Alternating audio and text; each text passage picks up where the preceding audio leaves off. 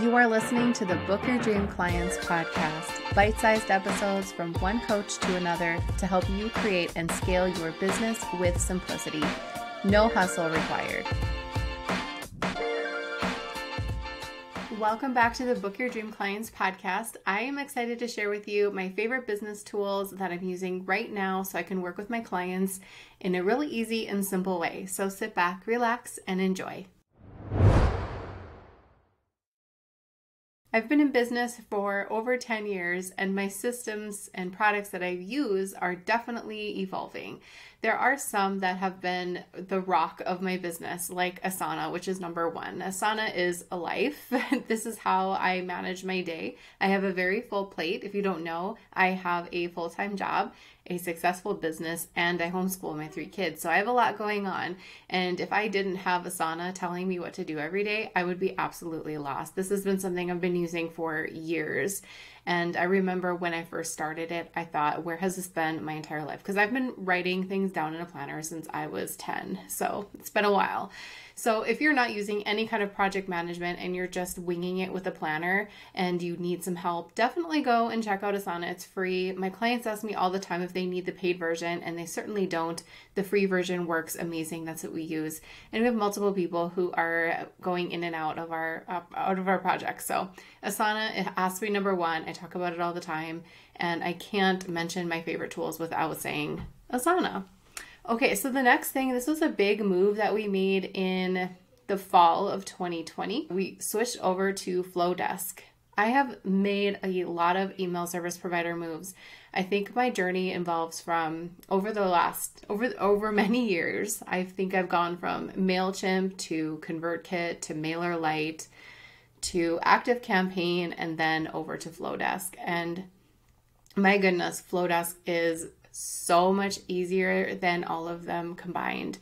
I love Flowdesk because not only does it make my emails really pretty and fun to read, it's very intuitive and there's not a lot of extra things on there. I feel like it's very feminine, and to me, I felt like it was going from using a PC to a Mac or a Samsung to an iPhone. Like, oh, this can actually be easy. That's in my opinion. But I really love it. My open rates really increased quite a bit. The reason why I had moved from ActiveCampaign was because I was disappointed with the open rates that I was getting.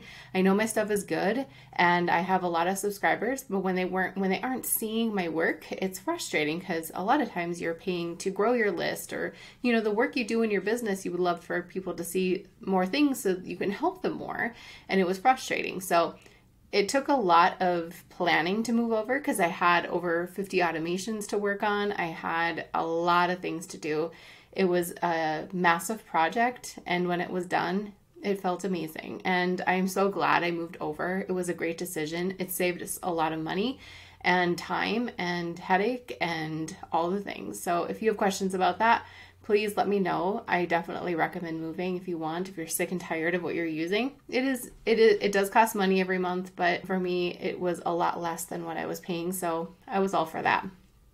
The next thing that I use many times a day is Voxer.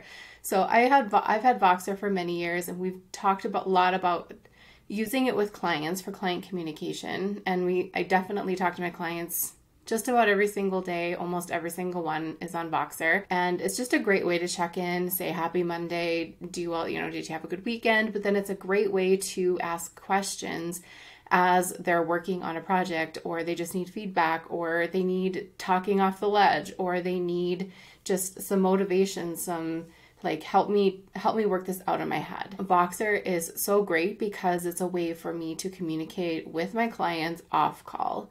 I do not use it for SOCA. I don't use it for my signature program or my club because I do have a lot of students and members in those, and I don't have the capacity to be in Voxer all day. So that is definitely a client perk, will probably always be a client perk. And I do use it for one extra thing. So I've tried implementing Voxer with a 5-day challenge. It works really well. The only thing that I'm seeing right now is I don't know if a lot of people know what it is and they're afraid to to dip their toes into Voxer. So I'm trying to figure out a way I can warm people up with it a little bit more. It's a free app on your phone, and it's fun when they finally get it because we can talk to each other, we can hear each other's voice, we can communicate, we can get feedback. It's just a really great way to communicate with people who are going through something that you created for them. So I really like that aspect. So using it in a 5-day challenge model works really well, but clients is the number one reason why we use Voxer. I have the free version. I don't use the paid version. See, my Voxer just went off. And I also use it to talk to my daughter because it's fun to send her little videos and funny things. And I think it's a fun tool to use. The next thing that I use every day is Calendly. So I started out using Acuity years ago and then Setmore, love Setmore. I recommend it to all my students who don't want to pay for a calendar service. That works just fine and dandy. And the reason why I moved to Calendly a couple of years ago was I wanted to save some time. I'm all about time. I was finding I had to book all of these Zoom calls. I had to grab the links and send them to my clients for their calls. If I had a client who booked a 12 call package, that's a lot of Zoom calls to book. That's a lot of links to send out. And I didn't know how to make it easier. I knew I had to do something. So I thought about hiring an assistant to help me do this, but then I decided, well, why not I just see how much it costs to get a calendar service that will do all of that for me. And it definitely made a lot more sense to get a paid package with Calendly. So when I have clients who book their calls, they get reminders, they get the Zoom links, and I don't have to do anything except put them in our Asana project. That made my life a whole lot easier. I think sometimes when we're struggling with time management and we're wondering how can we make our lives easier, the first thing that we think of is maybe we need to go hire somebody. But instead of doing that right away, why don't you go see how much it costs to upgrade your services or switch services so maybe it can do it for you and you won't have to spend a ton of money on help when a program can just do it for you. So Calendly I really love. We also use Calendly for scheduling our group calls. So for Standout Coaching Academy, I have all my students register on a group Calendly session. So then they all get the link to join the Zoom call. And then it's all on my Google Calendar. I can see who's coming. I can look at their questions for the call. We do the same thing for the Confident Coach Club, and it works beautifully. So I love Calendly. The last tool that I use was another massive switch that we made. We used Teachable for years to house Standout Coaching Academy. And last summer, when we launched the Confident Coach Club, I just didn't want to put it in Teachable. I didn't want it to have that like boring portal feel where it's like, oh, I have to go into the portal and do my work. I didn't want that. I wanted it to be fun.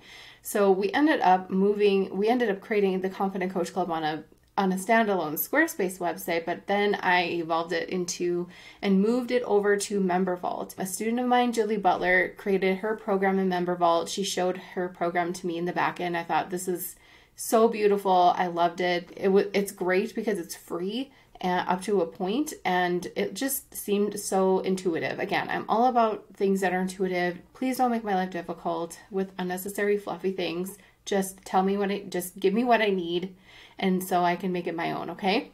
So MemberVault was great. I upgraded right away because I wanted some bells and whistles, and we moved the Confident Coach Club there. I loved it so much, I decided to make the move and move Standout Coaching Academy there too, which was another big project. And once it was over there, I knew my students loved it. They shared with me that they loved it. I had a lot of great feedback. There's a lot of things that I love about MemberVault. I love that you can implement actions every time a student completes a module and give them a little cheer in the bottom corner, like a little confetti message. I love that they can check off their tasks still, because that is something that my students really desire. And just the creation of each module seems like a place you want to actually be instead of a Teachable or Kajabi. No, I have nothing bad to say about those, but I just really would rather spend time in MemberVault. It seems like it's just more of a relaxed atmosphere, and I just love the setting. It just makes your course seem really beautiful. And I love that you can see what your students are doing, who's engaging the most, who's completing the most modules. The gamification feature where you can reward your students and members for, completing tasks and doing things is really neat. So I definitely love Member Vault. I recommend it now to all of my students. Number one, because it's free, and number two, because it's so easy, and it definitely syncs up with everything. So I use it, and I was a little worried when I had to hook it up to Flowdesk, because I know Flowdesk doesn't have any integrations really, and you have to be friends with Zapier. I have a lot of Zaps running. I think I have over 50 Zaps running. And so Zapier should be on this list too, because none of these things would be able to run automatically if I didn't have Zapier. If you're not using Zapier, go check it out. So those are the 5 big tools that I use every single day. I work with my clients in Asana. I communicate with my students and members via Flowdesk. I use Voxer to talk to my clients and with my challenge members. And Calendly is for my clients and students to book their time with me. And Member Vault is where they learn and complete all of their trainings so they can grow their business. Okay, those are my tools. So if there's a tool in there that you kind of want to try and you have questions about, definitely ask. I am an open book. Don't be afraid to switch things over, even if it takes up a little bit of your time.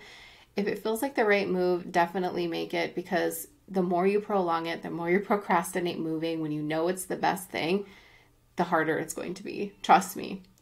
Okay, all right. Thank you so much for listening. I will see you on the next episode, and have a wonderful day. Before you go, I want to invite you to join my free Facebook group for coaches.